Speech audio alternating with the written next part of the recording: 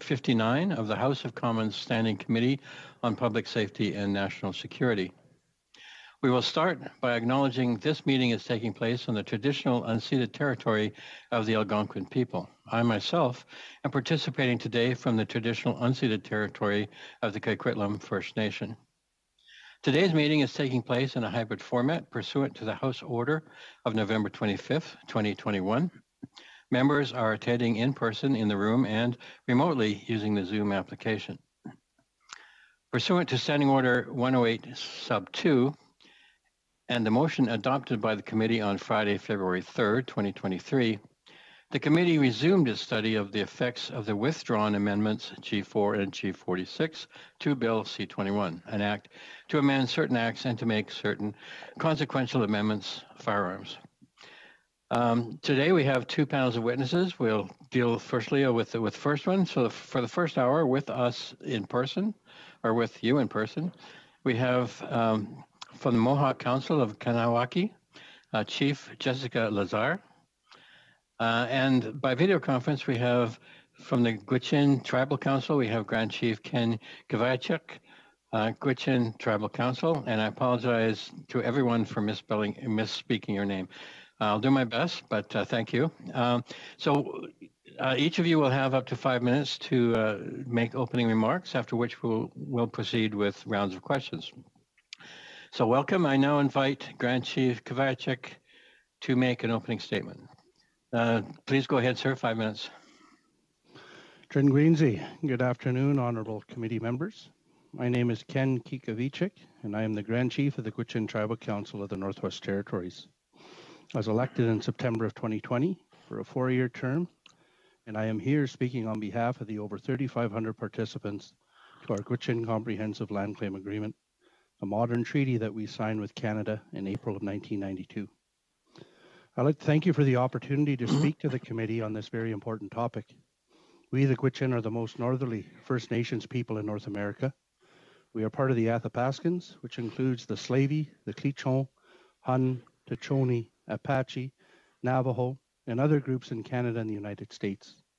The Gwich'in reside in 11 different communities stretching from the interior of Alaska through northern Yukon and into the Mackenzie Valley of the Northwest Territories of Canada. For millennia, our Gwich'in nation have lived a nomadic and subsistence lifestyle, largely following the porcupine caribou herd. We coexisted with these vital resources by following our values of honor, kindness, laughter, our stories, honesty and fairness, sharing and caring, and last but certainly not least, respect. This value of respect is where I'll be focusing my presentation. It is the basis of the perspective of the Gwich'in Tribal Council on the proposed amendments as contemplated through Bill C-21 and the current federal government strategy on firearms. As we are all acutely aware, successive massacres, including Ecole Polytechnique in 1989, Concordia University in 1992, Vernon, BC in 1996, and more recently Mayerthorpe in 2005, Parliament Hill in 2014, and Nova Scotia in 2020, resulted in the tragic loss of officers of the Royal Canadian Mounted Police and other Canadian citizens. It is the individuals who committed these atrocious murders that are to blame for the senseless acts of violence. Mental wellness, misogyny, and criminal intent were behind these tragedies. However, it was access to some of the firearms specifically mentioned in the draft legislation, such as handguns and automatic assault-style rifles, that should concern us all. Therefore, we are of the view that the proposed amendments in Bill C-21 do not go far enough in the license revocations for known or potential assailants through the red and yellow flag laws. Our suggestion would be an automatic 60-day suspension for those with a yellow flag and a 90-day suspension for those that have been red flagged. This is particularly important in situations involving domestic violence. Simply put, the Gwich'in Tribal Council supports the restriction of high-powered automatic assault weapons that are generally utilized in military applications. Far too often, some of these weapons have completely overwhelmed the authorities that we depend upon for our public safety. We cannot allow this to continue to happen.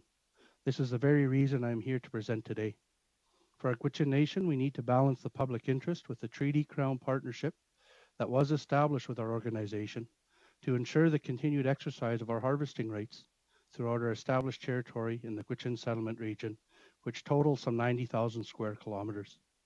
The essential firearms that we require to exercise our inherent and treaty rights are typically bolt or lever action rifles or pump action shotguns. The rifles, such as a 243, 270, 308, 3030, 30-06, or 6.5 caliber Creedmoor, are typically used for larger animals such as caribou, moose, or bear, where 12-gauge shotguns are generally used for migratory birds such as ducks and geese. Smaller rifles such as 22 caliber, at times semi-automatic versions, and 410 caliber or 20-gauge shotguns are used for smaller game such as rabbits, muskrats, and grouse. Our people require weapons that are durable to withstand our Arctic conditions, that provide protection from foreign objects such as sand, mud, and willows, while also being able to be easily transported on snowmobiles or in boats along the expansive river systems of the Gwich'in, Mackenzie River, Tedlit, Gwich'in, Peel River, or the Mackenzie Delta, the Northwest Territories. SKS and other long-range rifles and semi-automatic shotguns have been listed on the proposed amendments from December of 2022. These are common across our communities, specifically the Lee Enfield 303 caliber rifles, which are known as Ranger guns, as they historically have been distributed to our participants belonging to the Canadian Rangers. These specific models will require review, as I explained in a call that I participated in with Minister Mendocino on January 31st, along with other Indigenous leaders from across the Northwest Territories. If some of these models are to be listed under this legislation, then a practical and proper process for a buyback program would be of interest to our participants and communities to compensate for any loss that may result from the passing of this potential legislation. We would also be interested in potential exemptions for certain models that are critical, as mentioned earlier, to Gwich'in hunting and stewardship. We do not question the intent of these amendments. However, there's a clear requirement for continued engagement and consultation with Indigenous nations such as the Gwich'in, and more broadly, Canadians at large. People are passionate about this issue because for many Indigenous and non-Indigenous Canadians, the respectful harvesting of this country's natural resources, along with the ability to traverse our great lands with pride and safety, constitutes some of our basic needs and human rights, along with those rights enshrined by our treaties or established at common law. There does, however, need to be a proper balance of public safety with our rights to exercise this privilege, to coexist in these habitats that we all call home. Yeah. With that, I'd like to say hi, thank you for your time and opportunity to present today. Thank you, Grand Chief. We go now to Chief Lazare for your opening statement. Please go ahead, 5 minutes, please. Sego sewa gwego, they are just a guate your jets, Kahnawake ni de. I am Chief Jessica Lazare of the Mohawk Council of Kahnawake. Yunakera Digan Igas, I'm happy to be here. I'm here to present our position on your proposed bill. We cannot overemphasize how integral hunting and harvesting is to our identity, and today I will present examples of how this bill will affect the ability to express that. There are potential repercussions on our rights to carry out a deeply rooted cultural practice, which is already restricted with the existing framework. I will also call in the lack of consultation with Indigenous communities and the effects of this deficiency in creating your bill. Harvesting is deeply woven into the Kahnawake Mohawk culture and the fabric of who we are. As Ungwehue, meaning original people, we have inherent practices that we've been engaging in since time immemorial. These practices are deeply ingrained in our ceremonies. They stem from inherent roles and responsibilities that are integrated into who we are from a generational and family level from birth. 6 years ago, my son was named in a naming ceremony. Point of order. Point of order, Chair. Point of order. I'm sorry, who's speaking? C'est Christina, Monsieur. It's Christina, Chair. I'm not hearing any interpretation into French for our witnesses' remarks. Very well. Mr. Clerk, if you could look into that. Yes, 1 second.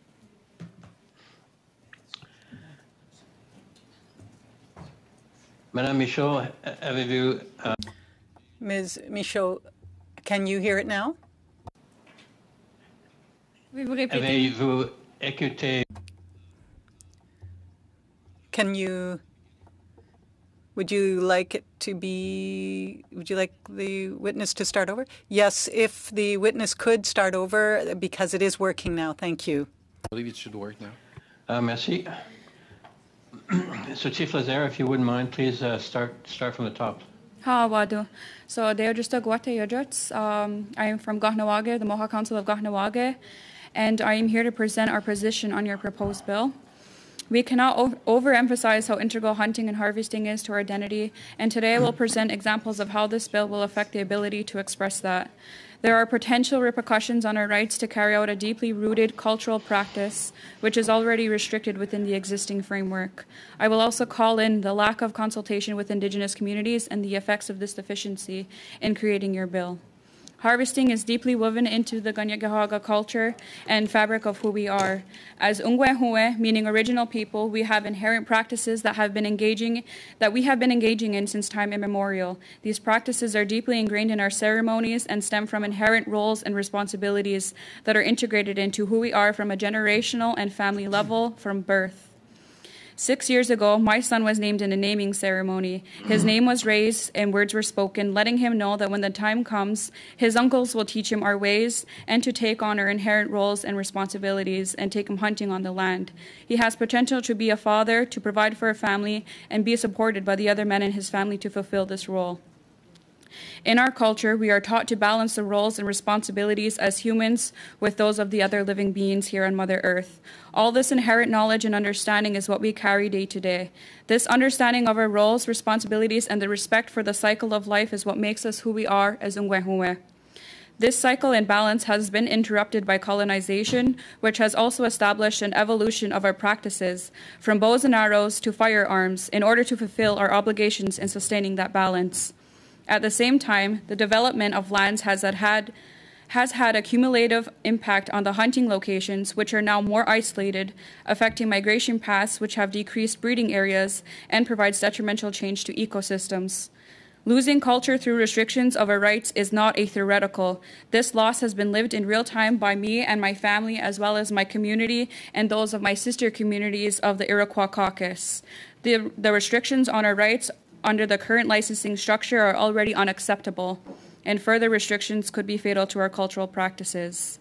Urban sprawl and buildup around Kahnawake means we cannot hunt where we live, nor can we travel with our appropriate firearms to hunt in Jawarodu, a hunting territory located in the Laurentians that is shared with Kanesatake. We often must drive many hours and take time off work managing yearly harvest under severe time constraints.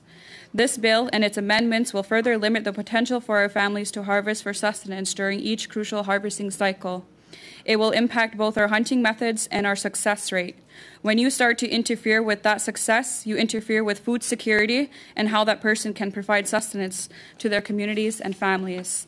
In this context, and speaking from experience, I know that the possibility of firing successive shots can make the difference between downing an animal that will feed my family through the winter and injuring an animal that may at best take hours to track, or at worst result in an injured animal dying in the woods and wasted meat.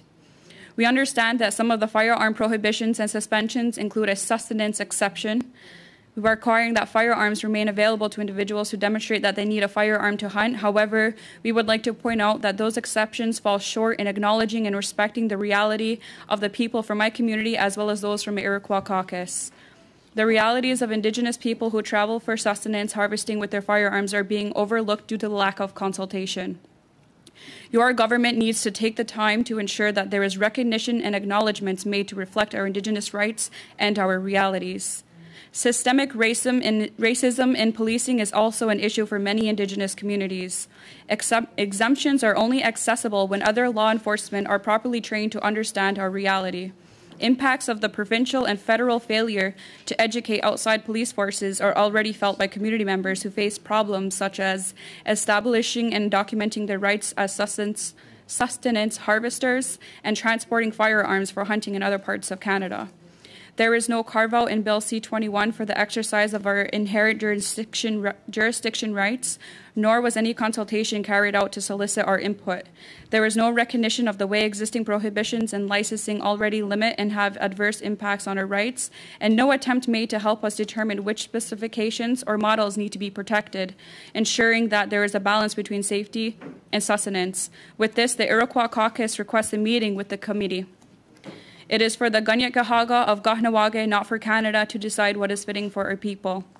We have entrusted enforcement to the Kahnawake peacekeepers. I'd also like to point out that this bill will place an administrative burden on our peacekeepers who already face chronic underfunding, understaffing, and intransigence regarding our proposals for culturally appropriate firearm control. Concurrently, the lack of in-depth and comprehensive consultation with Indigenous communities is demonstrated in the incoherence and inconsistency of this bill, the proposed amendments therein, and the lack of acknowledgement on the rights of Indigenous peoples. The retracted amendments would have prohibited a broad spectrum of hunting rifles, shotguns, and other long guns used by our hunters. And evergreen definitions may not be any better. They would curtail our ability to access new developments in firearms, as other witnesses have already pointed out. Even a cursory review of the retracted amendments reveals important inconsistencies in the firearms selected for the inclusion. So you see, when you talk about firearms as objects, you forget that it's the person holding it that makes it either a tool for sustenance or a weapon. We ask that you address the real underlying problems that cause gun violence, not further restrict Indigenous peoples from carrying out their lives in a sustainable, ceremonial, and generational way. Find a way to support firearm safety training, find a way to support awareness against gun violence, and address the mental health issues that lead to gun violence. Help in demonstrating that when handling the power of a firearm comes great responsibility. Tony Wanege. Thank you, Chief. We will start our rounds of question now with Mr. Motz. Mr. Motz, please go ahead. 6 minutes. Thank you very much, Chair, and thank you, Chief Lazare. I think that's probably one of the best testimonies that's honest, real, and speaks to the issues that we have been talking about with this bill. So thank you for that plain look at how it impacts you and your community. I want to take you back to a comment you made early on in your introduction about basically your Indigenous exemptions under the Ordering Council that came in May of 2020. Now, we know that this government is particularly bad at legislation, and now I understand that, you know, the Liberals will sometimes say the right thing, but making it happen is a different issue when it comes to actually getting the job done. So, case in point, the Ordering Council of May of 2020 took away Indigenous firearms that were used for sustenance hunting. And then the Liberals paraded out this exemption that they talked about, an amnesty, if you will, respecting Indigenous rights under Section 35.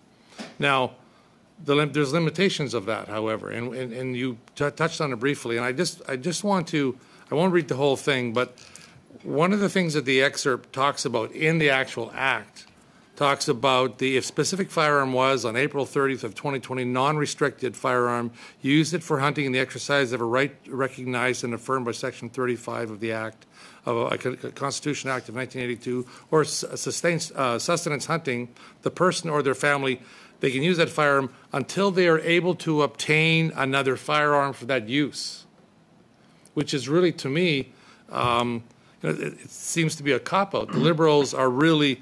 they give you a juicy talking point. There's no substance that it violates, to me, potentially violates Section 35 with that little, one little short sentence in there. And it puts Indigenous hunters at risk for being criminalized if they're caught with a firearm when they could have possibly, taken a prohibited firearm previously now and not bought a new one. What are your thoughts on that? How do you address that with your community, and have your Indigenous hunters from your community addressed that as a concern to you? So it definitely is a concern, as I've brought it to today. Anyway, I was only given 5 minutes to speak on it. However, when it comes to the criminalization of these weapons, like I've mentioned, it's really difficult to prove that we have the right to the weapons. The permitting, especially in Quebec, for my community, it's located in Quebec, the permitting is not consistent. It is non-functioning at this moment. I know that there are a few of them waiting for their pals, waiting for different permits in order to hold different weapons, and also the essence of family hunting as well. So there's limits as well on the kind of gun that you can have, or the kinds of gun, or the numbers of weapons that you can have. So if families go hunting together, they cannot travel together because there are limits with that. And it affects the day-to-day day to day, but the present practices that we have in hunting. And I also thank you for that. I also appreciated your explanation in regards to how the act, as proposed in C-21, really doesn't impact public safety. It goes after the wrong issue. It impacts your community as Indigenous hunters. It impacts, sport shooters and hunters and farmers across the country. And one of the things that I have seen recently is the government in Quebec is spending, some money to deal with some of those issues that they find to be the real problem, which is smuggling from across the U.S., from the U.S. into Canada, and they're spending, over $6 million over a number of years to try and make that happen. And the Minister of Public Safety in Quebec talked about the money that will make that region safer. So I know that we've talked, a lot in this committee and in the House about, if we really wanted to impact public safety, we needed to close some of the porousness of our border and provide resources there at our border to impact the illegal smuggling of firearms into this country, and rather than spending the resources going after law-abiding Canadian firearm owners, including Indigenous communities, who are not public safety risks. So how do you see what this Quebec initiative is doing, and any suggestions you may have from your nation and to the federal government on what we need to do to seal up our borders to stop the illegal smuggling of firearms in this country, which is a significant problem as identified by law enforcement across the country? So in speaking with Minister Mendocino, I think it was 2 weeks ago, I had mentioned that the perspective of the federal government is on the weapon itself as being the killer. And I had made it clear to him that his position on that was different than ours, that we see the person behind the weapon itself. As for the border issue, I think that a more resources and funding should go to investigative approaches to the smuggling ring, if you would call it that, and more education and more funding on the expertise and funding towards policing. Thank you. Thank you, Mr. Motz. Oh, that already? Yeah, I just got warmed up. I just got warmed up, Chair. Well, maybe you'll get a chance in the next Okay. round. I don't know. Anyway, we'll go now to Ms. DeMoff, please. Ms. DeMoff, 6 minutes. Thank you, and I'd like to begin by thanking both of our witnesses for being with us here today. Your testimony is very important to our work to determine what to do next on assault weapons.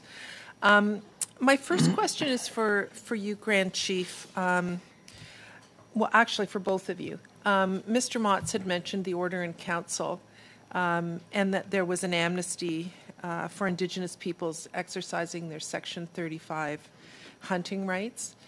I'm just wondering if there is something brought forward dealing with an assault weapon ban, would you support something similar that would exclude Indigenous peoples from that ban? So maybe I'll start with you, Chief Lazare, and then we can go to you, Grand Chief. So in terms of the assault rifle ban, I'm going to be extremely honest. I'm not completely privy to all the different types of weapons that there are listed. I'm not privy to are completely aware or completely understanding of the different types of weapons. However, I would not be able to answer questions like that based on the fact that we have not had the opportunity to consult across the Confederacy, across from the Iroquois Caucus. So answers to that question is required with further consultation. Okay, thank you. That's fair. I guess maybe if you can take it back. My thinking is that anything that we did would exclude Indigenous peoples who are using their firearms for hunting. So, Grand Chief, do you have any thoughts on that? Well, of course, we need to understand the details behind this, but as I stated in my opening comments, we would support any restriction on high-powered automatic assault weapons that are generally used in military applications, for example. I listed out the common firearms that we utilize in our territory of the Northwest Territories and the Yukon of Canada. And I did that by design so that people can see the types of weapons that we do require to exercise some of our Section 35 rights, but also those that have been enshrined in our modern treaty. With that said, we know our lifestyle and our subsistence harvesting will evolve in accordance with our rights. So what I have declared as the common weapons today, rifles primarily, and shotguns, may change over time, and we just need to be cognizant that any changes in our harvesting practices to keep up with technology and conservation, keeping in mind our subsistence way of life, is not infringed unnecessarily by any future bans on these types of weapons. Thank you, Grand Chief. I wondered if you could clarify something for me. My colleague, Mr. Lloyd, just tweeted that in your testimony you said the bill is targeting hunting rifles. Does that accurately depict what you said? That's not what I heard. No, it targets some that we use that we do need to have further discussion and engagement on. But as we understand it, a lot of the weapons and rifles that we use are not mentioned specifically. Okay, thank you. I wondered if you could expand on red flag for us. We had testimony from women's groups who were opposed to the red flag provisions in the bill, and I noted that you said that you were supportive of them. I myself am supportive of them because it's one more tool that we can offer for women. It's not perfect, but I'm just wondering if you could perhaps expand on that. And if I have time, Chief Lazare, I'll also go to you. Well, because of the prevalence of subsistence harvesters in our community, there's ease of access to firearms. And when we do have situations of domestic violence, whether it's perpetrated by men or women, it is a concern, especially when you're in northern remote communities with limited police support. And so it is that view, as well as experiences that I am aware of, that some of our people, especially our women, have had when they are in these types of situations and their health and safety is at immediate risk. There does not seem to be enough action, swift action taken to protect these individuals so that they are not fearing for their lives as they're putting themselves and their children to sleep. And that is the view that we look at this, that it's an automatic rescindment so that there is the time that is able to have the proper assistance provided to the impacted families and the assailants themselves, because clearly there is something at risk going on that needs to be addressed.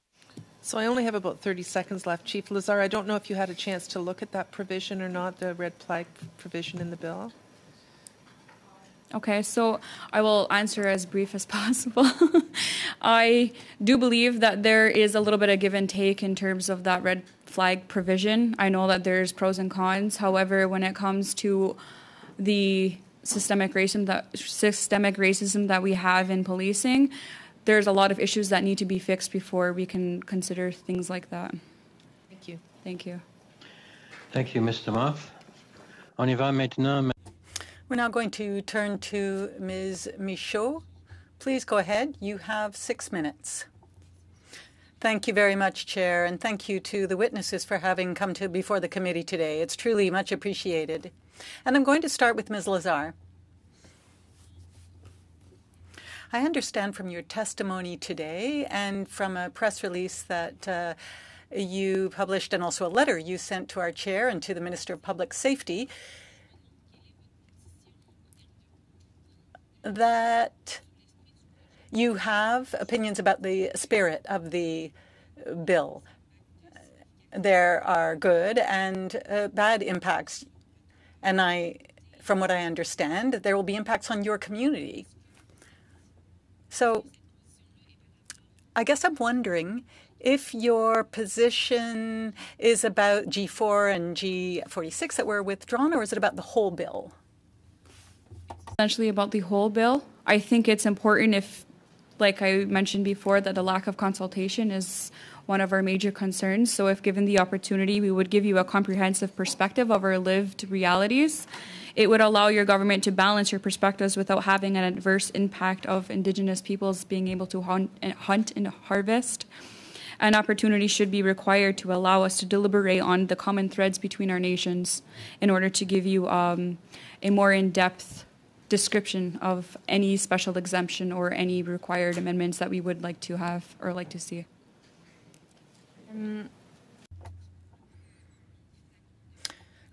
From what I understand, there's been a lack of consultation. You didn't meet Mr. Mendocino, didn't you? And Mr. Mendocino, that was on February 22nd, 2023. That was, I think, about a week or two after we sent the letter.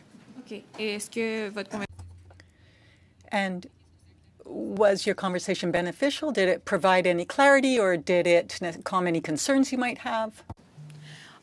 It was beneficial in a way that we got to meet face to face. He got to see where we were coming from as a council and not only discuss it with just one individual, but to speak with the whole of the council and to get a little bit of our experience. However, I do not deem that as adequate consultation. Je vous remercie. Thank you. Si je reviens à la position sur Now, I'd like to come back to your position on the bill. You were asked questions by my colleague, Ms. Damoff, and you said that perhaps there hasn't been enough information about the list in terms of what is allowable or not, what will be on the banned list, what is acceptable. So I'm just trying to understand, are you against... If you're against the bill, does that mean you're against parts of the bill? Or I'd like just to hear you expand on this somewhat. For example, what firearms exactly will your members use and you'd like to see exempted, for example, from any kind of prohibition? Generally speaking, how do you perceive this list? I understand that not everyone will be happy with this bill, but we're holding these extra meetings in order to try and find solutions or in order to at least try and do better than the first time. So I'm just wondering if you have any recommendations. Of course, your main message seems to be that there has to be better consultation, especially amongst those who are going to be directly impacted by this bill. But besides that, do you have any specific recommendations to make? I don't have any specific recommendations to make because we weren't provided an opportunity to be able to delegate or discuss between ourselves as nations to be able to answer that. The governance that we work and the framework that we work in is not necessarily a party kind of governance framework. It's a more consensus-based framework where we all have differing opinions, we all have differing perspectives and realities. And like I said, if given the opportunity, we would be able to have, or given the opportunity for the time, to be coming together and creating that list of exemptions so that we can find the common threads that we can suggest to amend in this bill.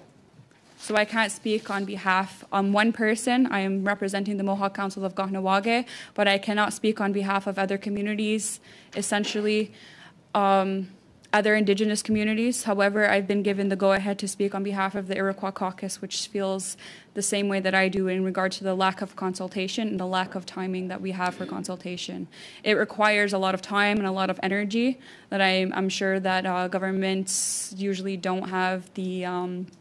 or that I've witnessed, they don't have the patience for, or the understanding that there's a lot of different factors to consider in terms of that. Je vous remercie. Je terminerai peut-être en... Thank you. Perhaps I can ask you about something else that caught my eye in your letter. You said... on the shoulders of the peacekeepers who safeguard our territory and will increase the potential for discriminatory and over-policing of our people of territory. Pourriez-vous... Could you expand on that, please? Could you tell us about the extra work that might impose on your peacekeepers? So as I've mentioned, we do have hunting territory that is in the Laurentians, about an hour away from our community. So the peacekeepers are our entrusted enforcement for the community of Kahnawake as well as Jawarodu. So we have to travel an hour away in order to get to that territory. However, within that hour, if you start criminalizing some of, like, enforcing the gun restrictions, that hour from Kahnawake to Jawarodu is an hour that someone is risking when they bring up their weapons to that hunting territory. An hour that they're risking. So we have our own jurisdiction in Kahnawake. That jurisdiction applies to Jawarodu, but there is, because of colonization, because of developments, that we are separated an hour away and that we are not connected to that territory, and we cannot hunt in our territory as well. Thank you. Merci, Madame Michaud. Thank you, Ms. Michaud. Mr. Julian. Mr. Julian, go ahead, please. 6 minutes.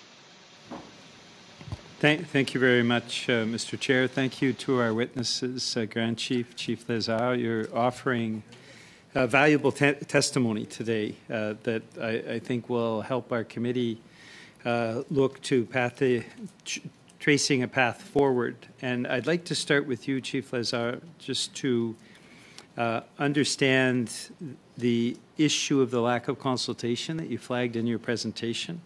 You said that you'd met with the minister on February 22nd. Prior to that, was the Mohawk Council, was the Iroquois caucus consulted in any way about this legislation? And if not, okay. No, it's okay. Yep. And if not, when was the last time there was any approach from the federal government on firearms legislation? None that I'm aware of right now. I am new to the Iroquois caucus, so I am still getting briefed on the different files that they've taken on, but based on the previous discussions, they're not necessarily addressing Bill C-21 or haven't been addressed for Bill C-21 as of yet. So prior to February 22nd, there just was no consultation. The federal government didn't come to you in any way, either the council or the caucus, to ask your views on the legislation? Okay. You have spoken very eloquently about the amendments and the NDP certainly shared your concerns about the amendments. We pushed procedurally to have them withdrawn. Now, on the principle of the bill around the handgun freeze, is that a position that either the Mohawk Council or the Iroquois caucus have taken around the principle of a freeze on handguns? No. Okay, so you have no position on that? No. Okay, that's very good to know. Thank you. I wanted to come back to the issue of transporting firearms from your community and the issue of the impacts on peacekeepers as well. Is it your impression that the way firearms legislation is implemented currently, that it makes it difficult for law enforcement, in this case the peacekeepers, to actually enforce the legislation? Yes and no. It's difficult to explain that we have jurisdiction over our community and that we have exemptions within our community. It is difficult to, I don't know how to word this, to be honest. It's a yes and no answer, I mean. It's very, for the peacekeepers, they are community members as well. They are hunters as well. But to manage what happens as soon as somebody leaves our territory, it leaves Kahnawake, say to go to Jawarodu, say to go to another nation's territory or another hunting ground as a guest of that nation, it's out of the hands of the peacekeepers. Yeah, okay.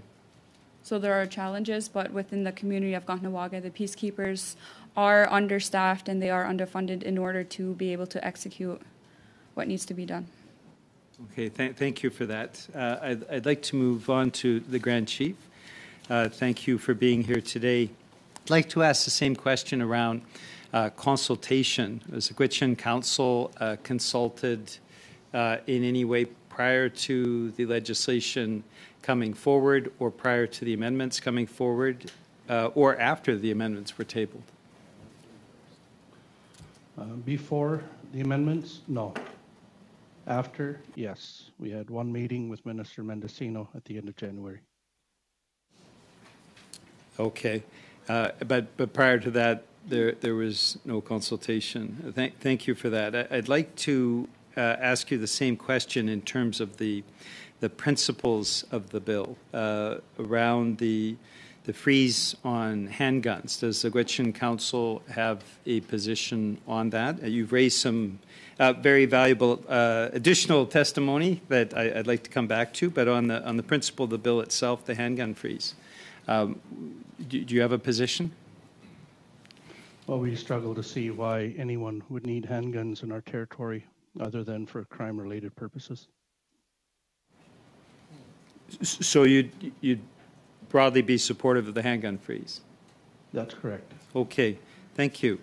In your testimony, you pointed to the weaknesses of the amendments, certainly, and I think that's something that we've come to a consensus on as a committee. But you also mentioned the issue of exemptions, and could you give us a sense of what you feel the exemptions should look like, what it would affect, what your overall approach or the approach of the Gwich'in Council would be in terms of an exemption on this legislation? Well, we're of the view it could be a somewhat slippery slope. So the reason we have provided this testimony is to indicate specifically which models of firearms that we want to ensure is not on such a list, such that we don't need an exemption, that these firearms are not on any list that is restricted by the Government of Canada for those that have been approved or licensed to be able to have them. That's our position. Okay, Mr. Chair, you're going to give me an extension. That's Sorry. great. No, I'd be more than pleased. Or are you cutting me off? I was cutting you off, but I was muted. I had all this eloquent stuff where I thanked you and all, but I was muted, so you're going to be missing that. So anyway, thank you, Mr. Julian. We'll go now. We'll start our second round with Mr. Shipley. 5 minutes, please. Sorry, Mr. Chair, point of order. On a point of order, go ahead. Given the time, are we doing full rounds, or are we going to truncate? I think this will be an abbreviated round. I think we'll have 4 slots, 1 for each party. Okay. Go ahead, Mr. Shipley. Thank you, Chair, and thank you for witnesses for being here today. My first question is going to be for Chief Lazare. Lazare, the Minister of Public Safety recently had some meetings with your community, and it was reported in the local media on February 24th. There was some quotes from a member of your community, Bobby Patton. Not sure if you're familiar with that gentleman or not, but you're nodding your head yes. I'm going to read these because I don't want to misquote him, because this is really interesting what he quoted here, and I'll ask your comments on them. This was what Mr. Patton said. "It's not like hunting back in the olden days where animals were plentiful, easy to get." He noted the hunting grounds have shrunk as development has intensified and populations have grown, increasing the need for efficiency in hunting. "If you want to go out and you want to kill one goose, one shot, one kill perfect," he said, invoking those who are hunting for sport. However, he insists that goose hunters targeting the animals for sustenance depend on more aggressive weapons to yield enough meat. "They all depend on their semi-automatic weapons. One shot you're not going to get much from," he said. "It's going to limit the amount of harvest it's going to bring back to the community, to the people. It's going to lead to a lot of people probably starving," said Mr. Patton. Could you elaborate on that? That's quite a comment by Mr. Patton, that people will be starving. So a lot of our community members are trying to go back to their original ways, or our original ways, and a lot of our community members do live off of the hunting game that they are successfully hunt. So there's moose meat, deer meat, there's geese that I know of that I've tried, and the rest that I haven't tried. There's beaver, there's so many different, so many different game that are used for sustenance.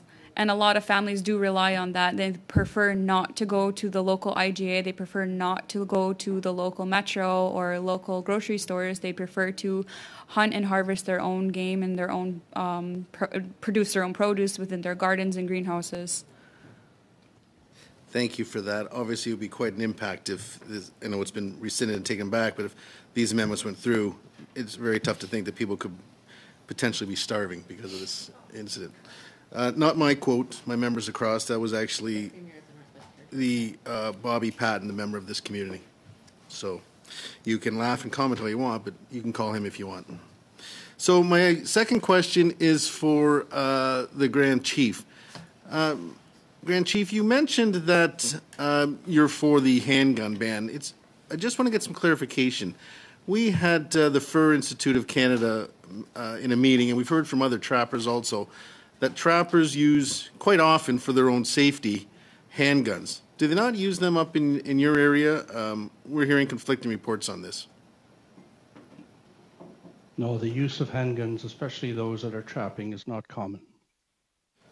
It's not common, but is it used at all? We had heard that safety issues because they're carrying so much gear. They went into great depth of detail on it, that they needed to have a handgun on them for many times for safety reasons. You've never heard of that up in your area?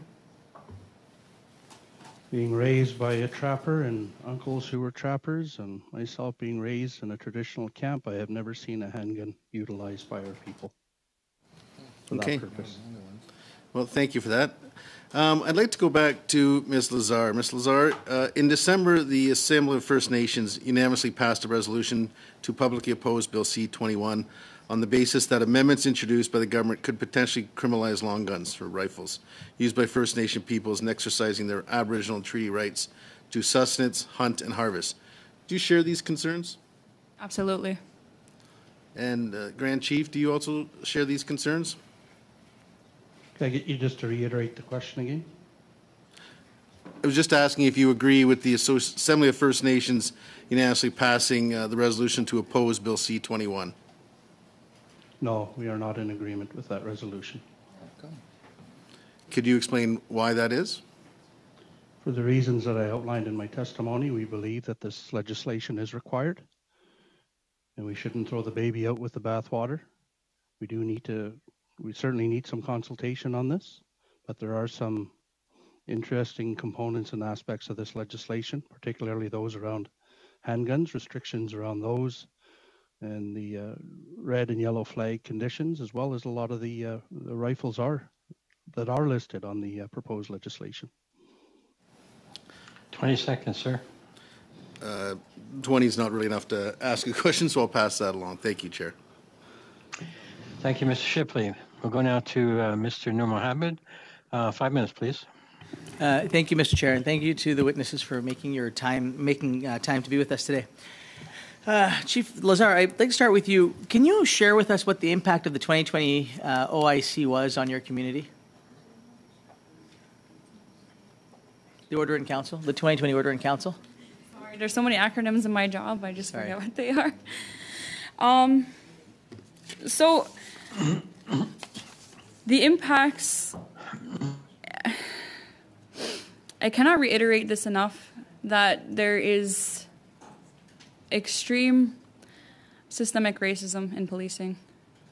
And when you don't train the officers federally or provincially with the rights of Indigenous peoples, those rights get overlooked. On an individual basis, in real life practice, when an individual from my community or any Indigenous community is stopped and trying to exercise their right, the officer at hand is not trained properly on how to deal with that matter, is not aware of that matter, and is not informed of that matter. What I'm trying to understand, though, and I agree with you, I think it's really important that all our law enforcement are well aware of the challenges that your communities face. What I'm trying to understand, though, is given that there was the carve-out specifically for Indigenous communities in the OIC, in the Order in Council in 2020, I'm trying to understand what the specific impact, if any, was on your community. And if there wasn't one, then I guess the question I would ask is, would a similar carve-out be helpful to you in any future, or in C-21, for example? Can you repeat the question? Yeah, so what I'm trying to understand is if, given that there was a specific carve-out in the Order in Council in 2020 that protected the rights of Indigenous communities to continue to hunt, would something like that in C21 not address your concerns, given hopefully that there was no impact from 2020? No. So it wouldn't. So I'm trying to understand that if there was no impact in 2020, why would a similar provision now cause concern? There is an impact. I don't know how to explain this. I'm sorry, I'm tripped up for words, but there is an impact in terms of the awareness. I know you're saying that the enforcements are aware. They're aware of our struggles. They're aware of the challenges. They are not properly educated and they are not properly trained. Okay, no, that's the challenge. You can say all you want, you can put it in legislation that there's exceptions. When it comes into practice, that's where the challenge really lies. So the issue is in the implementation of the legislation. Implementation and also the resources. Got it. Okay. So, okay, that's helpful to know because I think it helps us understand some of the challenges around this. Grand Chief, if I can ask you the same question, what were the concerns or what were the impacts on your community following the 2020 Order in Council, if any? I'm not aware of any impacts. And would if there were a similar carve-out or a similar exemption for Indigenous communities in C21, how would you feel about that? Would that be helpful? Well, I think we need to understand the weapons that have been identified. And as I stated earlier, for this to be proper legislation, we would need to discuss what these potential exemptions would be. And from our perspective, we could certainly share the rifles and the shotguns that we typically use by our people, such that there is no need for an exemption and that they are not on the prohibited listing. And in your answer to my friend Mr. Shipley, you had talked about the importance of making sure that this legislation did get passed. You used the term "let's not throw the baby out with the bathwater," and I think you're right. I think all of us recognize that there is there was room for improvement, and I think that is a very, very important premise for why we are having the conversations. Can you explain to us why, for your community, this legislation is important, and why it's important for us to not throw the baby out with the bathwater and come to a good outcome? Well, we're starting to see an increased prevalence of drugs and illicit activity in our communities. Like a lot of Indigenous communities across the country, gangland violence is a concern. And some of the weapons that have been listed on this potential legislation are often carried by these individuals. They are used to incite fear, intimidation, and ultimately compliance amongst our people. So looking forward into the future, any legislation that looks to restrict some of these assault automatic weapons that are typically military in nature need to be removed, because as we look towards things like potential self-government for our Gwich'in region, we need our police forces to be able to have the equipment and the weaponry to be able to combat some of these criminals. Thank you, Mr. Mohammed. C'est à vous maintenant, Madame. Ms. Michaud, you have 2.5 minutes now. Thank you very much, Chair. And Grand Chief, I'm going to pose questions to you now. You spoke about high-capacity, semi-automatic firearms. Can you tell us what you mean by that? I think at least 90% of the listing of some of the rifles that have been listed on the proposed legislation, there's many of them on there. Not going to get into specifics at this particular juncture, but I said assault-style automatic weapons. And we do use some semi-automatic rifles, as I mentioned earlier in my testimony, and I want to be clear of the delineation between the fully and the semi-automatic weapons. Donc, ce serait les armes semi-automatiques. So we're talking about the ones that you would like exempted would be the ones that you commonly use for hunting, then? OK. Merci. Vous avez mentionné également dans... You also said in your opening remarks that you support a buyback program for prohibited firearms. were you referring to assault-style firearms or handguns or both? Because I know that the government promised to implement a military-style firearm buyback program, but we're not aware of anything involving handgun buyback. So in terms of a buyback program, would you want that to apply to assault-style weapons as well as handguns? The buyback would only be in force for a lot of the rifles that have been prohibited or deemed prohibited under potential legislation that are used for subsistence harvesting by our people. There will be some instances where individuals are in possession of restricted firearms if the previous Bill C-21 was to be passed. It is in those instances that we would look at a buyback program. Est-ce que quand le gouvernement vous a... When the government ended up consulting you, I believe you said it was on the 31st of January that you met Minister Mendicino, was this discussed, a buyback program? Yes, it was, along with other leaders from across the Northwest Territories. There was at least a couple that had mentioned support for this type of a program. Merci, Madame.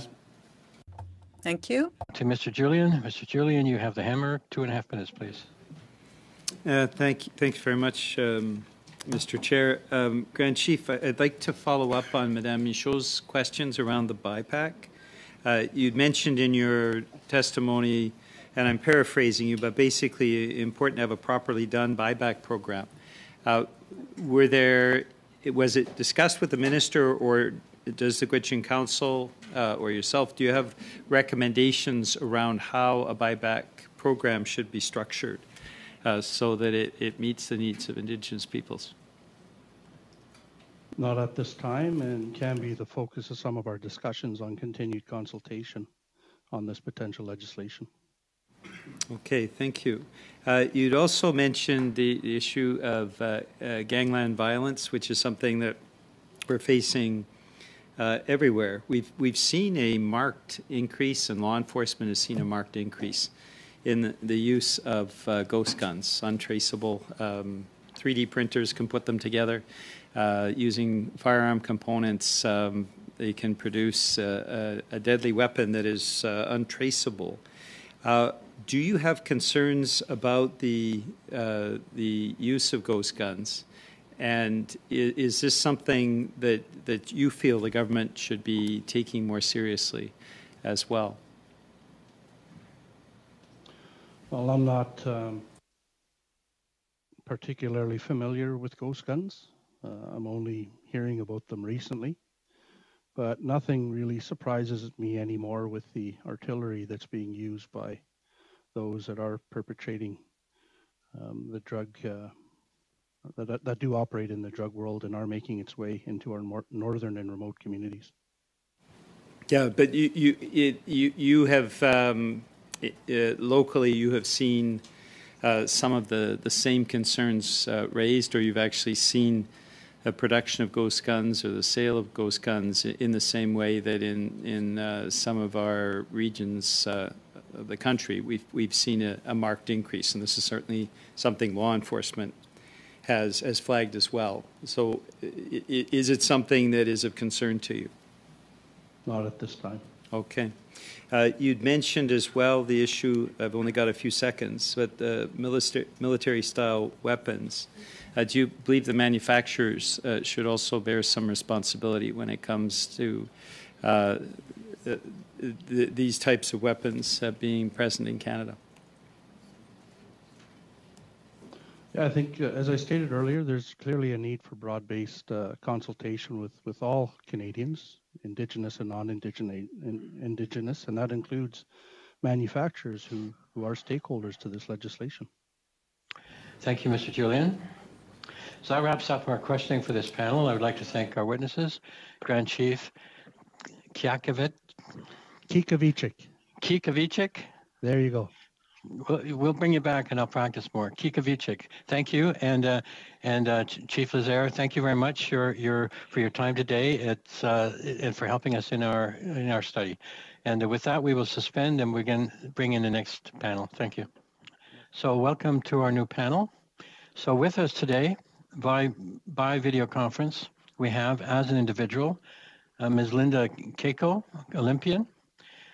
We were supposed to have Dr. Simon Chapman. However, he had some difficulty with his equipment and is not going to be able to participate. He will send a brief, I understand. We also have from the Fédération québécoise des chasseurs et des pêcheurs, Monsieur Marc Renaud, President, Madame Emily Vallée, Communications Coordinator. So each group will have up to 5 minutes for opening remarks, and after which we will start our questions. We'll start now. I would invite Ms. Kiejko to make an opening statement of up to 5 minutes. Please go ahead. Thank you very much. My name is Lynda Kiejko. I'm a two-time Olympian in the sport of pistol shooting. I'm also the president of the Alberta Handgun Association, which is an organization that fosters and promotes the ISSF, otherwise known as Olympic, style of competitions. I come from a family of Olympians in pistol shooting. Both my father and one of my sisters were both Olympians. I am very grateful for this opportunity to appear before the committee today. However, I'm also very angry and I'm also sad. I'm angry that my tax dollars are being wasted on policy that doesn't increase public safety. I'm angry that no matter how well I follow the laws keep changing, and the law changes are impacting me directly and people like me. I take great pride in representing my country on the world stage, as do all athletes, and I'm sad that due to the handgun ban, the Order in Council, C-71, and this proposed legislation, that I will not be able to represent Canada on the world stage, that athletes who come after me won't even have an opportunity to compete, as they will have no access to competition firearms. I am angry that this government has no concern for actual safety, because if there was concern for safety, if there was actual effort made to increase public safety, I likely would not be here as a witness. And that because of your measures, because if you had interests of public safety in mind, the measures that you did would not affect me as a vetted firearms owner. Your measures would then affect criminals. None of that I could see of that's being proposed in C-21 or the withdrawn amendments made measurable improvements for public safety. Criminals have criminal behavior, and no matter what the law says, criminals will continue doing what they do. Instead of reducing crime, your handgun bans, order in councils, and efforts to virtue signal that you're doing something increase my paperwork by 6 weeks to represent Canada on the world stage. I now pay the government for the privilege of returning home with my guns, which are my property, on every return home to Canada. The extra paperwork I do does not make you, my community, or my children safer than they were before your measures were put into place. But it is a waste of my tax dollars. Instead of preparing to compete against my peers from the Ukraine, Greece, South Korea, France, among many others, I'm doing paperwork for the privilege of not being arrested or having my competition equipment confiscated at the border when I return home. These measures also remove any opportunity I have to take up hunting, something that my father did, that is inherently a Canadian tradition. Not only do I need to have my PAL, I need to take a hunter safety course and plan out details of where I would hunt. Banning semi-automatic rifles removes this opportunity. Almost all hunters use semi-automatic rifles with the same magazine capacity as my competition handgun. The course that PAL holders are required to take, on top of hunter education courses, make hunters and competitive shooters safer with firearms than the majority of the population. I am constantly having my background checked as a PAL holder. I have small children. Firearm safety is so very important to me. My firearms are not a public safety threat, and neither am I, nor are my teammates, my family, and my friends. The measures that this government is taking will destroy competitive shooting sports in Canada, and there are so many more than just the narrow few that make it to the Olympics, and it will destroy our hunting culture to provide for our own families. As Canadians, we are all proud to see a Canadian competing on the world stage, bringing home a medal. That will end in the shooting sports because of the bans put already into place or that are currently being proposed. Removing a tool does not decrease violence. My sports equipment, my hunting tools are not a public safety threat. Thank you very much.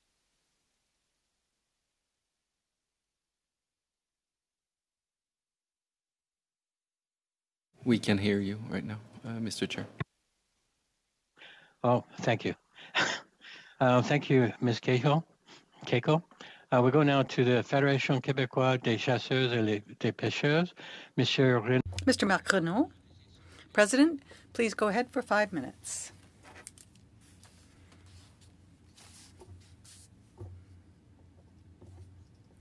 I heard the sound cut off. Did you say it's my turn? Oui, c'est à vous. Yes, it is your turn. Thank you then. I'm speaking to you today as president of the Quebec Federation of Hunters and Anglers, a non-profit organization whose mission includes representing hunters and anglers and promoting safe practices. Our educational subsidiary, Sécurité Nature, is the provincial government's agent for the delivery of hunter education and the Canadian Firearms Safety Course. Each year, approximately 60,000 participants take our courses. Because we have been teaching safe firearms handling since 1994, when the course was created, we have always focused on education and prevention rather than gun control. We ourselves become involved by going above and beyond our training obligations by implementing safe gun handling awareness campaigns. We've also provided hunters with a website dedicated to gun transportation and storage methods, as well as other actions such as trigger lock distribution. Our overall position on gun control is to limit constraints to legitimate owners, hunters, or sport shooters who are trained and licensed to possess and acquire guns. In response to the concerns about the amendments to Bill C-21 made last November, we raised two main issues. The first is that the amendments as proposed were not clear enough. And the confusion created by the definition of assault weapons and the list of prohibited weapons demonstrates that the control measure didn't hit the right target. Law-abiding hunters and sport shooters felt a great deal of concern, and rightly so.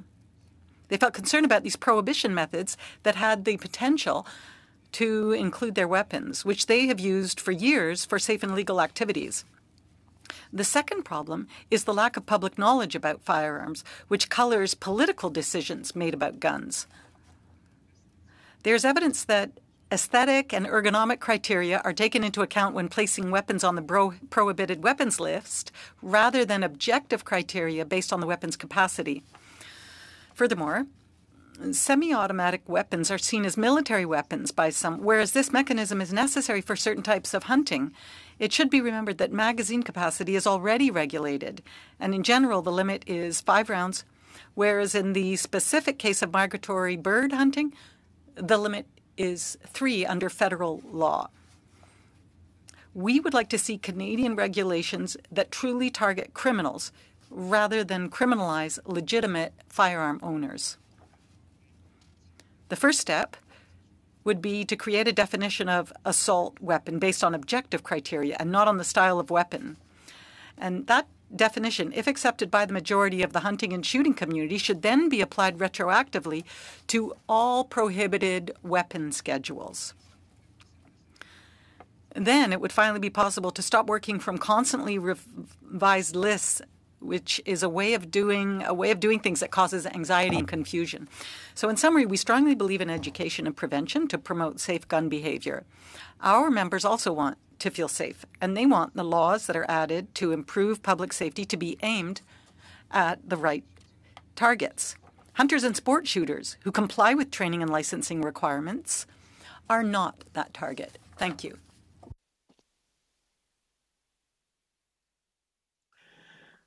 Merci. Thank you. Questions now with Ms. Dancho. Ms. Dancho, please go ahead. 6 minutes.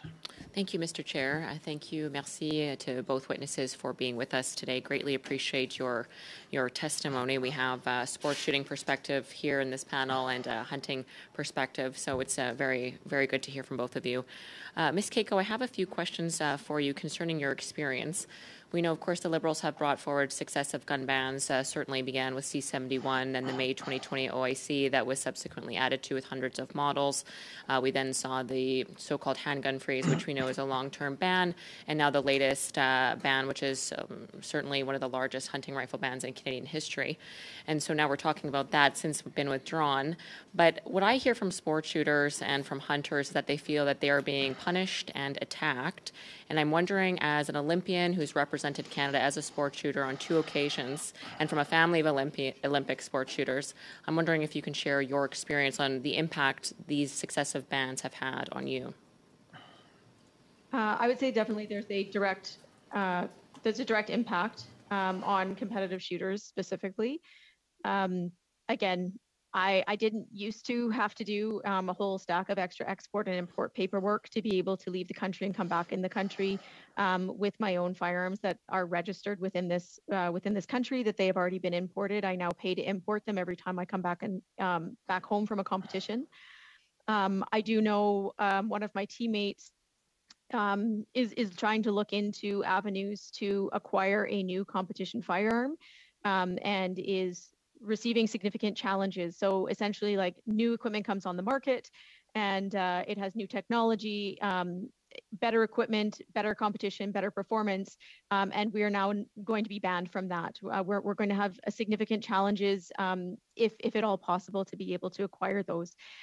There's only a very few importers who will even take on the challenge of trying to work through the rules to be able to find those exemptions where they're listed for Olympians.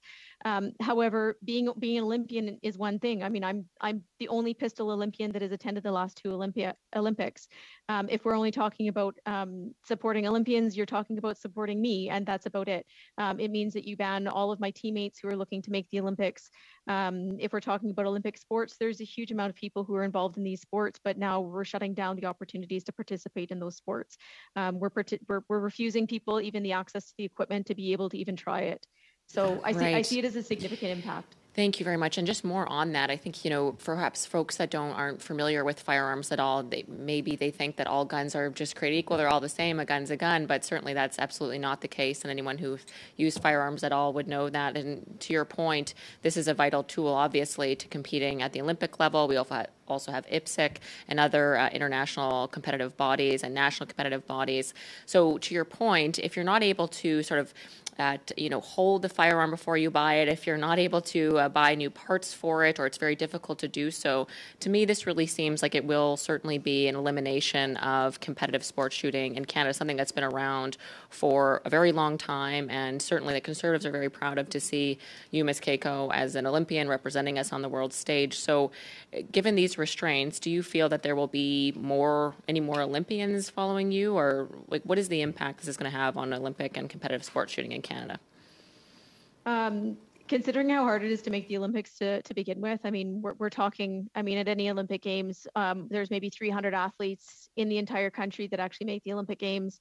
So we're talking about a very small amount of people to begin with. So when we're talking about shooting sports, I mean, you cut off the access to be able to produce Olympian, you need a huge mass of amount of people competing in who push each other to do better, to strive for better achievements, for better performances.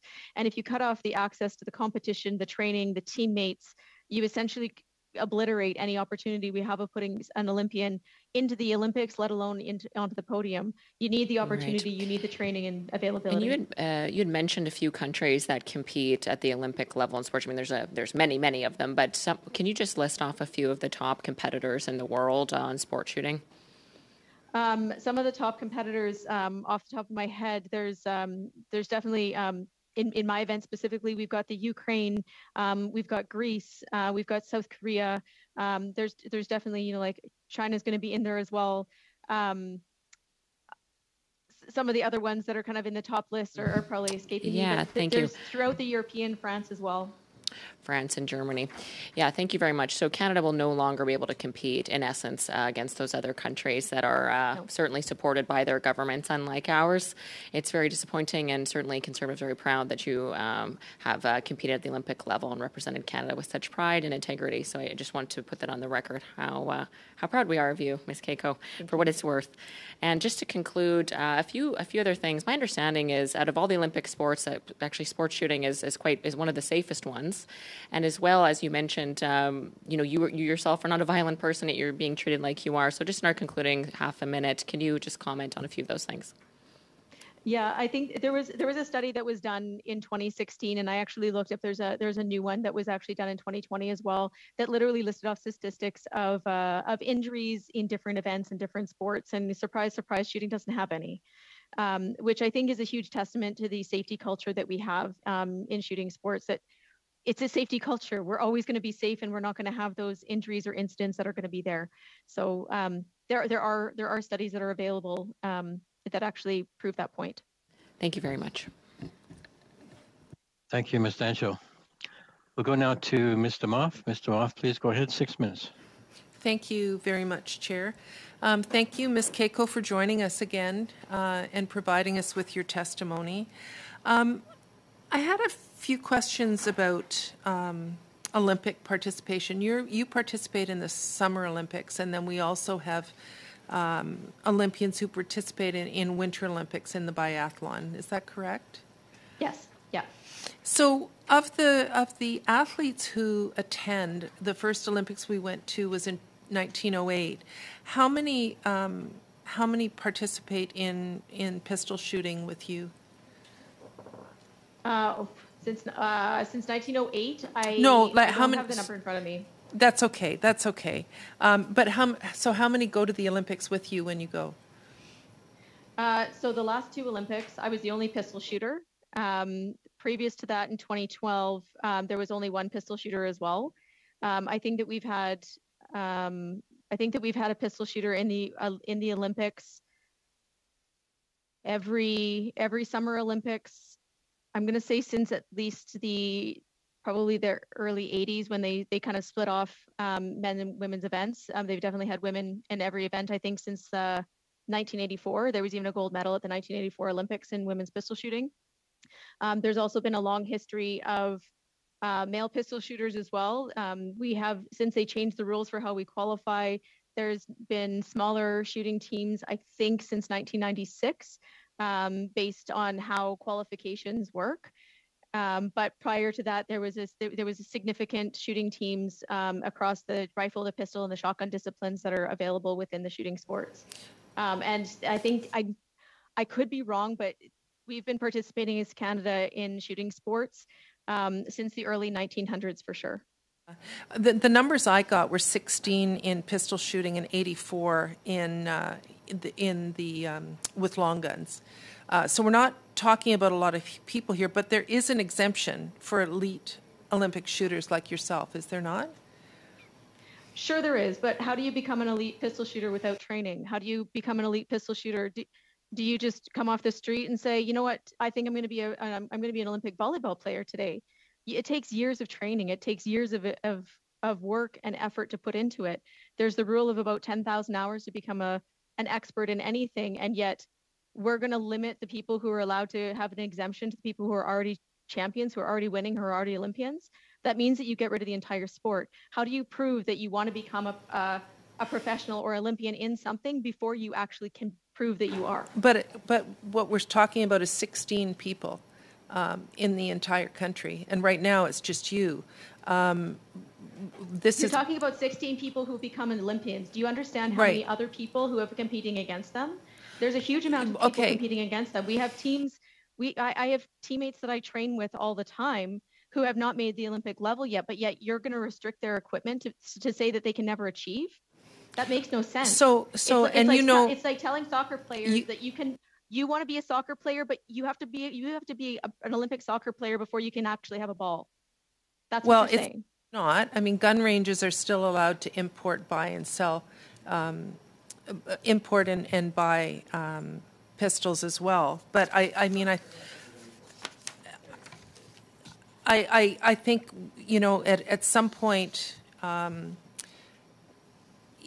we as a society need to decide which is more important. And, you know, with all just, and I do commend you for representing your country, and I thank you for doing that. But we also need to look at, as a society, whether handguns are something that we want to see continue to proliferate in our country, and make the decision that, you know, you will still have the ability to use them, Ms. Kiejko, but you know, our government has determined that we would like to see a handgun freeze, and that is supported by the vast majority of Canadians from coast to coast to coast. So I think, anyway, I'll leave it there because I do want to ask a question to our other witness.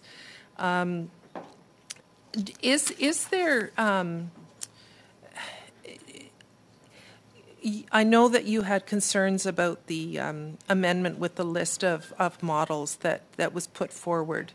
Do you know, is there a definition that you think would be helpful in terms of the government if we were to introduce an amendment? I better get my earpiece. For Monsieur Renaud. Oui, merci. Thank you. And I'll pass the question on to Ms. Vallée. She's the head of communications. She's in a better position to answer you. Currently, there isn't a definition that we have to propose.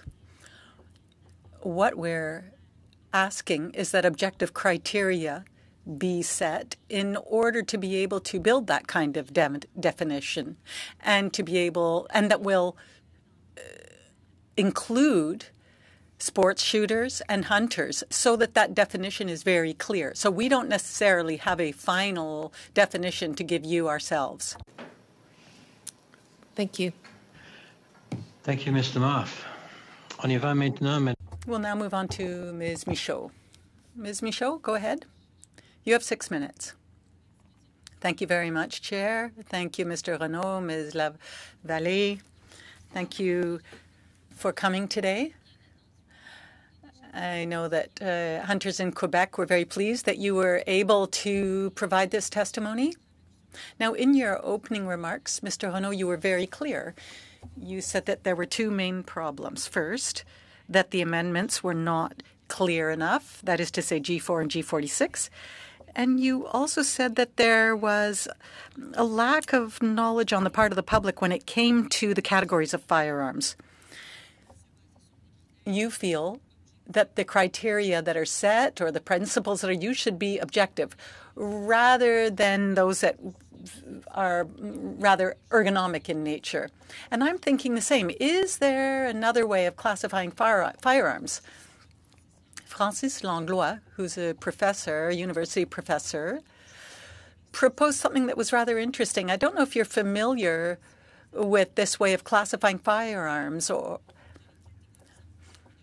it would be based on how they're handled, and as well as how they are fired. So there would be handguns, there are long guns when it comes to the handling, and then in terms of the actual shooting mechanism, there are automatic and manual firearms. So perhaps if we were to use a different definition, it would be easier for the public to understand exemptions and prohibitions. I'm just wondering if you have an opinion on this. I suggested that we consult what Mr. Langlois has said. So even if the bill is drafted in a particular way, I think it would be interesting to explore this way of classifying firearms. And that way, if there are firearms that are used for hunting, that are commonly used throughout Canada, let's say, for example, the SKS. Let's say we're talking about firearms that were originally for military purposes, but that could be used for hunting. Maybe this would allow us to figure out how it could be classified without necessarily putting it into a military category. For example, taking the SKS as an example again. So a way of kind of avoiding of putting all firearms in one basket. Well, perhaps I'll attempt a response and then Ms. Vallée can help me.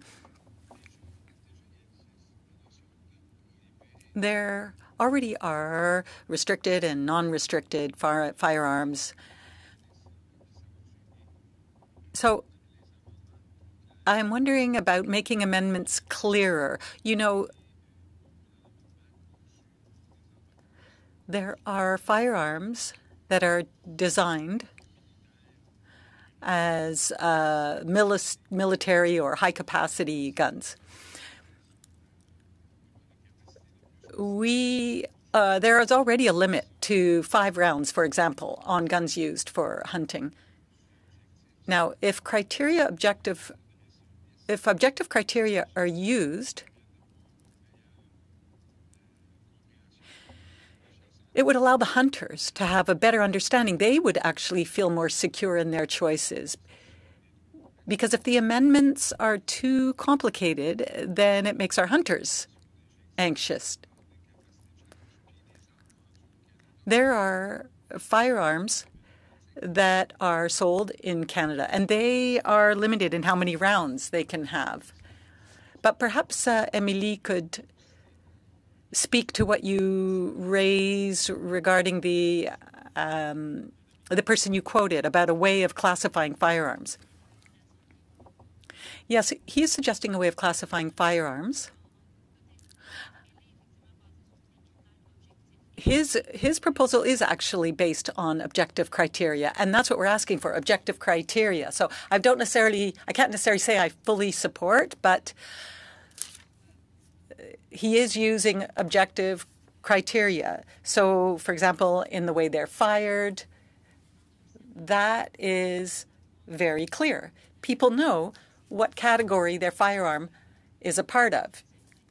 So we support that kind of criteria. I think that is something to explore further. Thank you very much. Thank you. Mr. Renaud, we both agree on one thing. You say that perhaps not having a list would be simpler. And that's what I actually said to the government.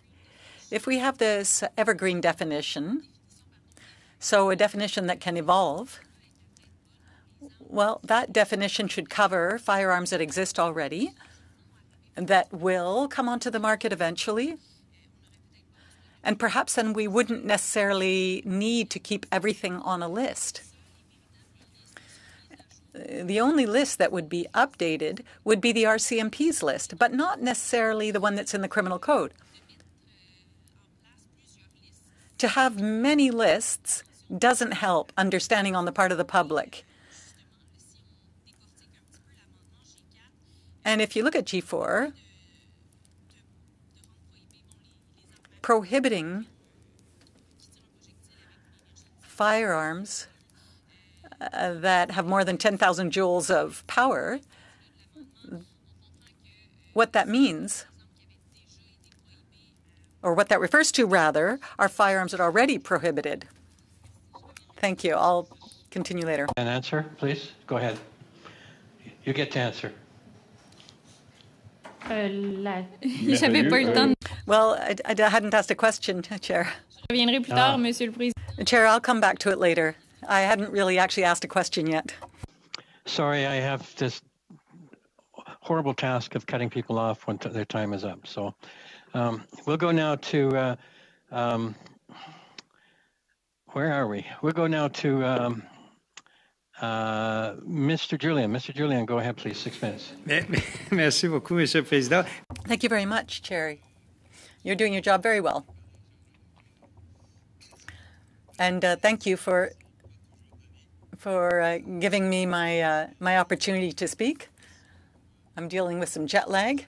Thank you both for your testimony today. It's very important. And I'd like to start with Mr. Renaud and Ms. Vallée. First, I'd like to congratulate you on the education you provide. Your website is very informative, and you've quoted some numbers. And I want to know if I understood correctly. There are 60,000 participants on a yearly basis in your training? That's yes, that's correct. Well, that's very impressive. So given the impact that you make in terms of education that your organization makes in Quebec, I'd like to know this to begin with. Were you consulted when the bill was being drafted or before the amendments were brought forward? And were you consulted once the amendments were tabled? And I'm referring to G4 and G46. We were not consulted regarding the amendments while they were being drafted. When we saw the amendments, we asked to be heard and to be consulted. And that's why we've also said that if there are potential amendments in the future, there has to be consultation of all our members. So how were consultations done then after the fact? You pointed out your opinions about the amendments. The NDP, for example, has worked very hard to have these amendments withdrawn. But what I would like to know how you were contacted. How did the government follow up with you once you indicated that you had a problem with the amendments? Well, Emily is in the best position to answer this. Perhaps she can answer that question. We were contacted by Minister Medicino's team. We had a meeting mid-January. And in mid-January, when you had this meeting, did you speak about or present this idea of more objective criteria? And did you also raise the two concerns that you raised today in your testimony? For example, the fact that lists aren't clear enough.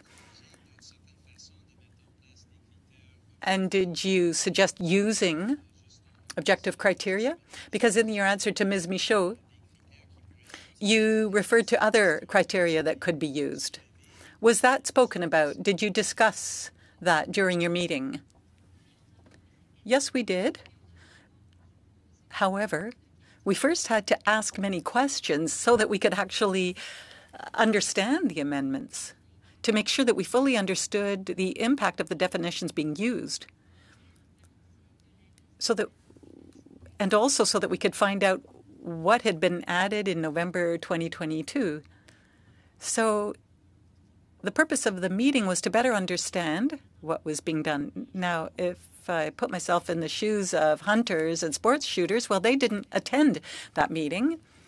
And so it's easy to understand how impossible it would be for them to feel reassured at all about any amendments. So we had an opportunity to get answers to our questions, yes, and then to also raise the issue of a definition that had to be clearer, and that the term assault firearms shouldn't necessarily lead to further confusion. And if a definition is accepted after proper consultation, then it has to apply to the entire schedule, to all firearms that have already been prohibited. So if there's an understanding of what that means, then we won't necessarily have to keep working with lists. Was it your impression that the government was trying to convince you about these amendments? Is that why you spent the first part of your meeting mostly discussing how these would actually work? Well, the purpose of the meeting was not to convince anyone. I think it truly was to seek clarity and to ask our opinion. So it was an open discussion on what potentially a definition could include when it comes to assault firearms. And then after that meeting, did the government promise to consult you after, in the future? Well, afterwards, they responded in writing to some of the questions that we had that were outstanding. But there was no further scheduling of anything except our testimony here before this committee. How many members do you have? 125,000. And there are 220 associations throughout Quebec that are members, besides all the other community partners. So we are quite an umbrella organization. And out of that, how many are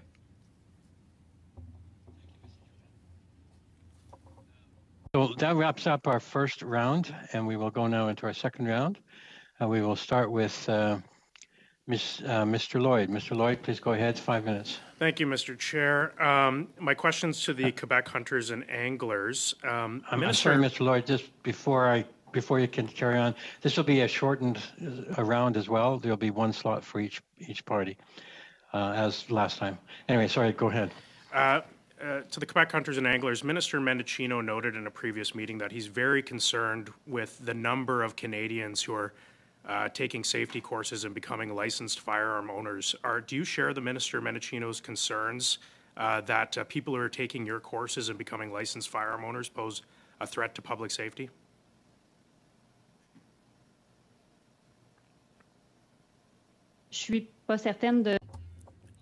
I'm not sure I understood your question.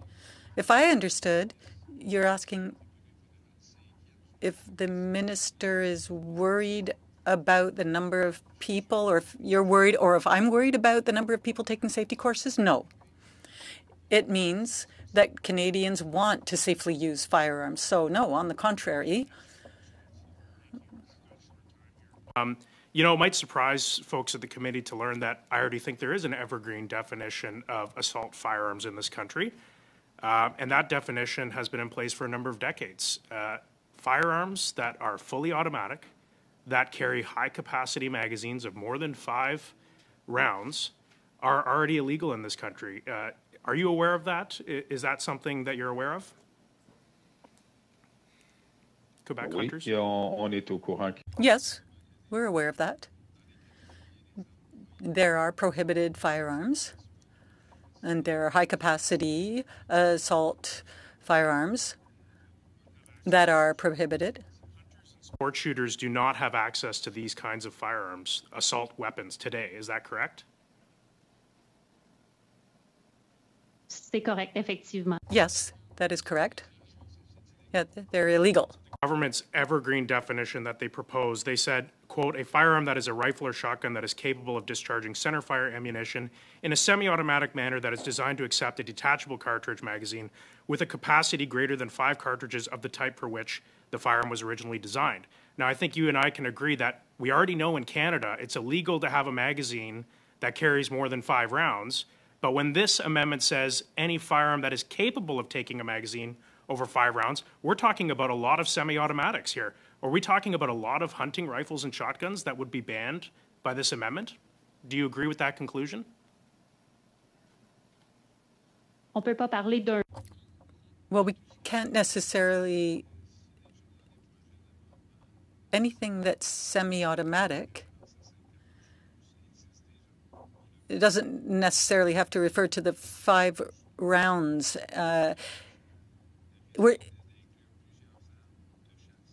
There is a risk that some of the firearms that are used, yes, could be included.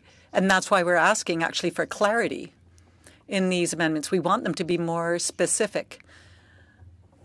Yeah.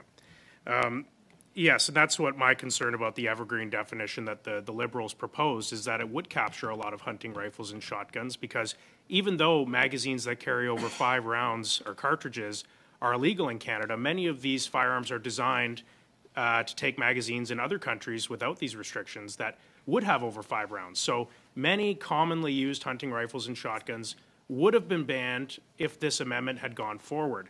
And that's a concern we have when writing an evergreen definition. And why I don't think it's necessary is because we already have an evergreen definition in this country that bans fully automatic select fire firearms, that bans firearms with high-capacity magazines.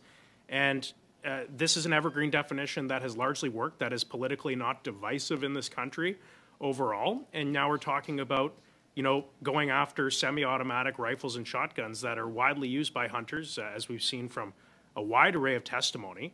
And so how does the government try to come back and narrow this evergreen definition? And I just don't think they are capable of doing it, because any definition is going to be redundant, because it's already going to capture the existing evergreen bans, or it's going to capture a lot of legitimately and commonly used hunting rifles and shotguns.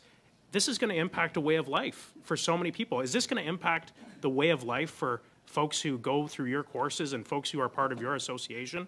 Is that going to impact your way of life should these amendments go through again? Entièrement d'accord. Yeah, I absolutely agree. In fact, we were surprised by these amendments because legislation already exists. So that's why it really has to be clarified. If the government comes back with amendments. But I absolutely agree with you. The legislation already exists. Is it necessary? Thank you, Mr. Lloyd. We go now to Mr. Hanley, please. Thank you. Merci pour. Thank you for your testimony. Continue in English, because in this technical category, I'm not as fluent, so forgive me. But for Monsieur Renaud, I've been engaging quite extensively with Yukon hunters and many of the themes that you relate have been expressed in the Yukon as well. At the same time, I think everyone that I've talked to has agreed that gun violence in Canada is an increasing problem, and that there is more to do in addressing gun violence in this country. And it's a question of which are the avenues that are yet incomplete that we need to complete. I think the point that you made about that you are probably the most safe users, you and others who are members, who have done the training, who have done the PAL, are among the most safe users of firearms in the country, and I think we have to respect that. At the same time, I know when I was last on this committee, I had a chance to talk with your Ontario counterpart and asked about the willingness to engage in the question of how we collaboratively address firearm safety and gun violence in the country. And in your even when you express that you haven't been consulted enough so far, are you willing to be a partner as we move ahead and try to fill in the gaps in gun safety in this country by working with groups who are working on all sides of this issue? Il est clair. Clearly, being consulted is very important. And we're very concerned as well with crime.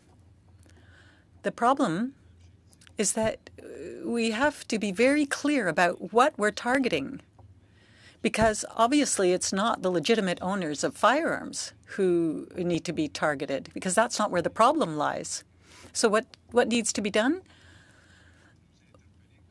Well, if the government wants to work with us as a partner, along with other federations, because there are federations throughout the provinces, if we can help,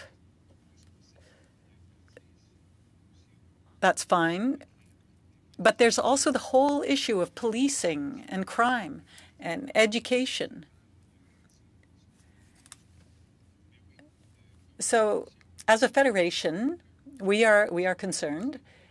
And that's why we're saying that it's very important to work with and consult hunting communities throughout the country.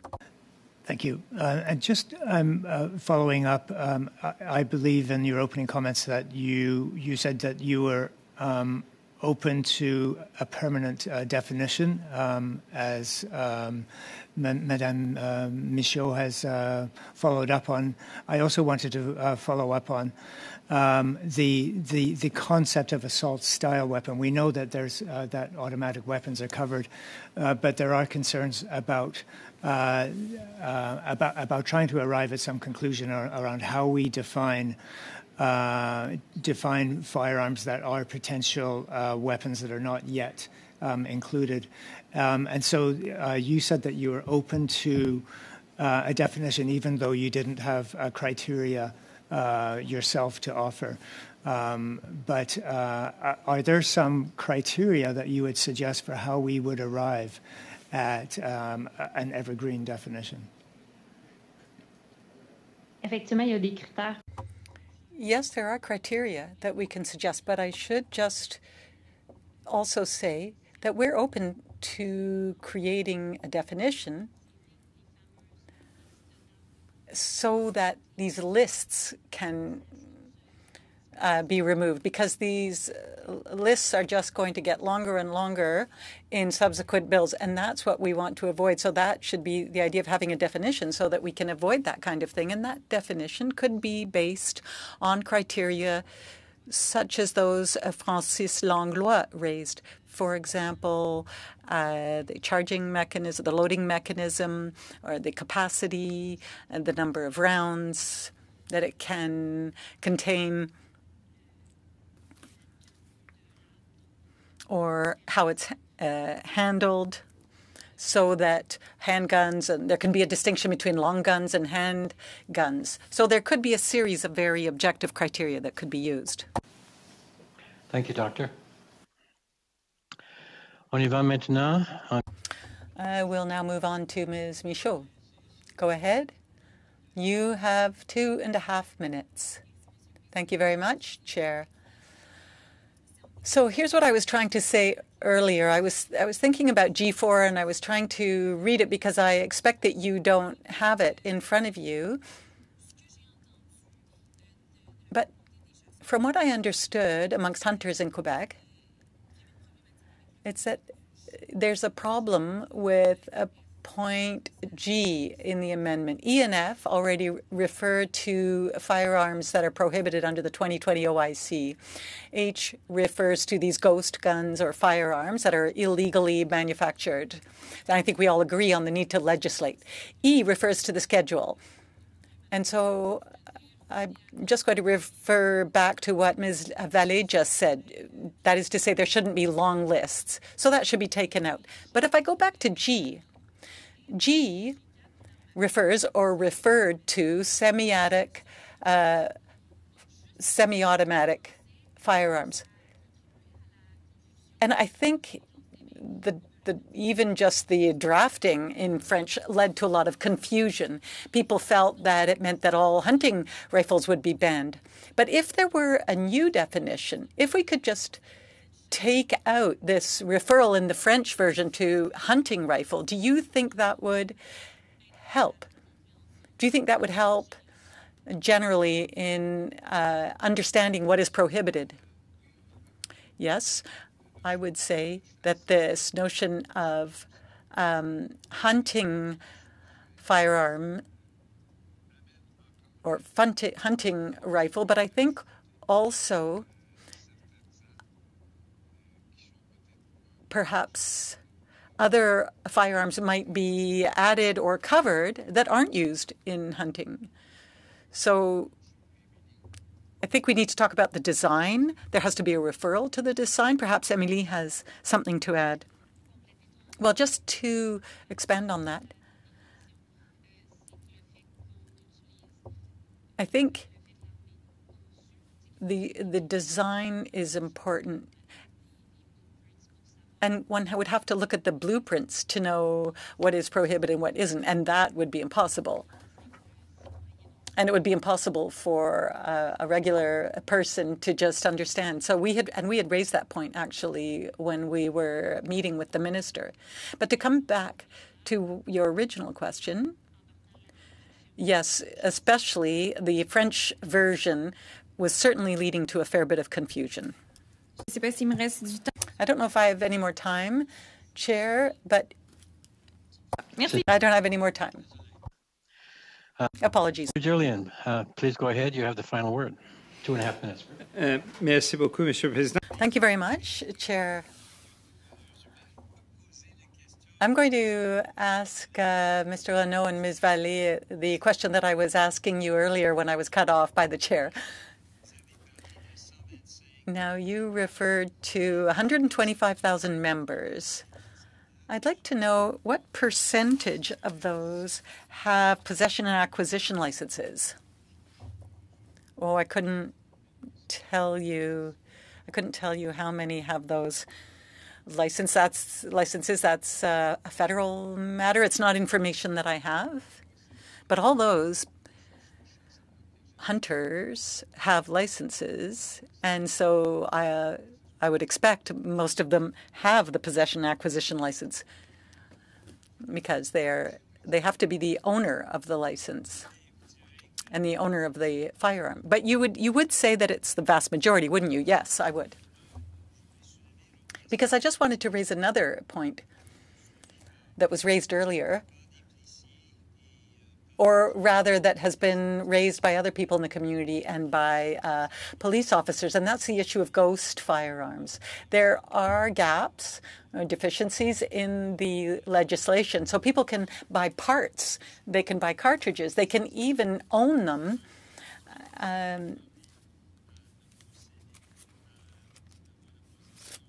And they don't necessarily need to have one of those licenses to own them. So what that means is that any people with criminal intentions can actually circumvent existing laws. You obviously represent an organization that represents responsible members. You take your responsibilities very seriously through the education that you do every year. So I'd like to know what you and your members potentially think about this increasing phenomena of people managing to acquire these ghost firearms and who are managing to circumvent regulations, that is to say, circumventing the need to have a license. Well, there has to be work with the RCMP.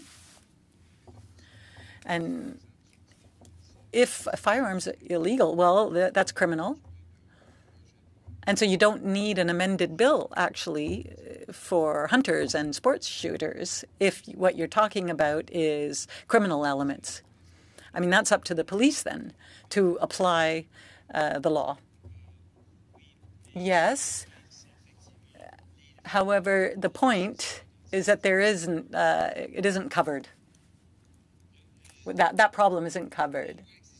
That law does not exist. Right now, it's legal to buy these parts for firearms without having a PAL. Well, you can legally buy ammunition under current laws. Now, if you have a firearm that has sort of been made bit by bit and it's illegal, well, that's not legal ownership. You can't legally own one of those, and hunters can't either. Thank you, Mr. Julian. And I'm afraid we have to wrap up at this point. I would like to thank our panel, our witnesses. You've been very helpful. It's a very difficult subject, and we appreciate your time and your expertise. And with that, the meeting is now adjourned. Thank you all.